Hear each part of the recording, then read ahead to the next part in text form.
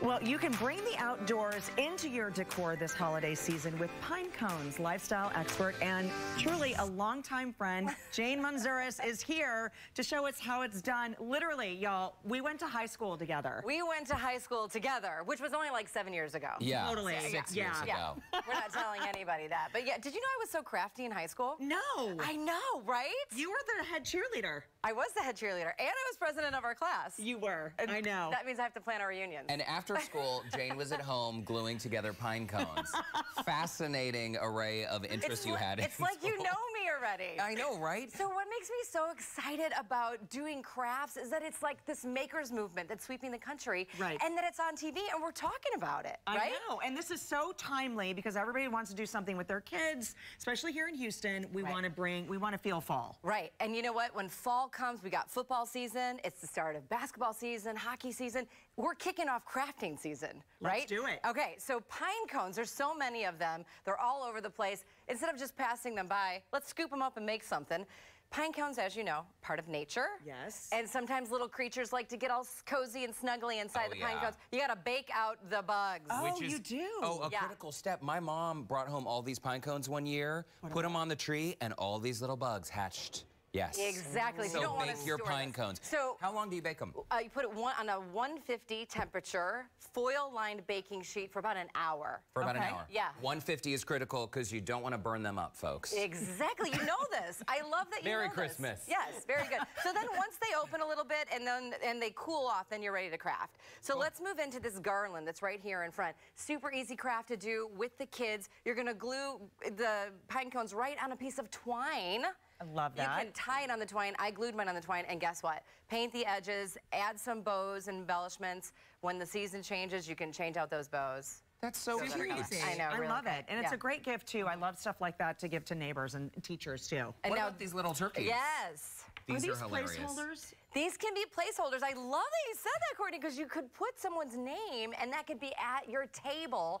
You can just put these at everyone's table without having a placeholder if it's sort of like wherever you want to sit. But let's make one. Let's do it. Grab one of those pine cones right over there. Okay. And what you're going to do, it's going to take, I've cut out some cardstock or some fancy or fabric, it's not fabric, some fancy paper, and you're going to put them around. You just shove it in there. And you just use some regular glue. Just regular Elmer's glue, like a white school glue. Yes, or if you want to get fancy, you can use some hot glue. If you can't wait, and Thanksgiving is happening in a matter of moments. Right. But you're going to fill in all of those turkey feathers. Okay. And then you're going to put on your googly eyes, because a day without googly eyes is a day wasted. I love a good googly eye. Exactly. A house without a googly eye is not a craft room at all. So you're going to put your googly eyes on, and when it's drying, I would lay it flat on its back. Which one do I go? Where do I go? Well, let's go like this. If we put it this way, and we know where we're going to put these in, just put it right up in there, or maybe that one. Oh, yeah, that one's a good one. And then you're going to want to let it set there to dry. Got Okay. it. And then we can't forget about the little red thing on turkeys that I don't remember. I like to just call it the gobble gobble. The gobble gobble. Yeah, so just bend that twist tie in half, and you're going to wrap it around the nose. So this is a little like pipe cleaner action. Exactly. So What cute. a cool idea. And you know what? You could make a Rudolph the Red-Nosed Reindeer, You too. could. You could do lots of things. Make little creatures for all of your holiday decorations. I And we're love going to it. get to that in a second, because I have more creatures over there. A wreath. We got to You've talk got about to do the it the wreath. wreath. So a wreath is timeless. You can do this for Thanksgiving. You can do this for holiday. I've bleached these pine cones, and that's what's so special about this wreath. What you're going to do is take your pine cones and put them in a bleach bath. So it's like half water, half bleach. Okay. Put them all in there. Put a plate over the top. So they don't pop up. It's like you. It's I mean, like I you was- are a Like you did DIYer. and separated it Because I was first. doing the exact same project last night. This is great. It's funny. Leave them in the bleach bath overnight, because then can you see how all that color is drawn out of that? Now, this is a non-crafter.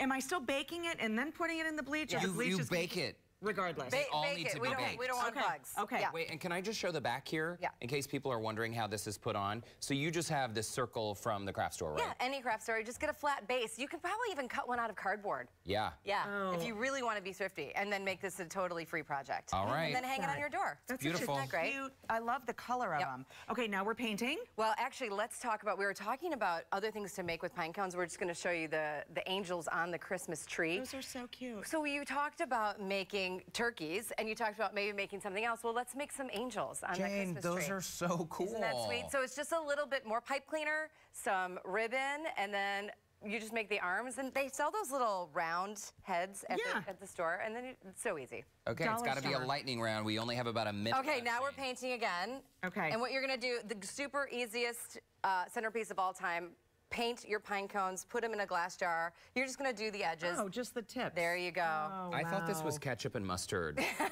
It could be. But it's not. This is just regular craft paint? Just craft paint, and then you're going to do all the edges. You can do ombre, you can do any color you want, and the best thing too, you can do glitter and glue, and then you've got a little bit of glam and rustic together. You're speaking my love language. And it's just the tip, right? It's just the tips. Very good, and you're going to do up that whole thing. Oh my gosh, I love it. I can't believe I'm crafting with you on TV and we went to high school together. I know. And by the way, here's an example of the sparkles you just mentioned. Yeah. The glue and the sparkles. little sparkles. Love that. I'm going to get to everything. This is just a styrofoam cone that I wrapped in paper, and then you glue those pine cones on to make a tree because it looks like bristles. I love it. That's amazing.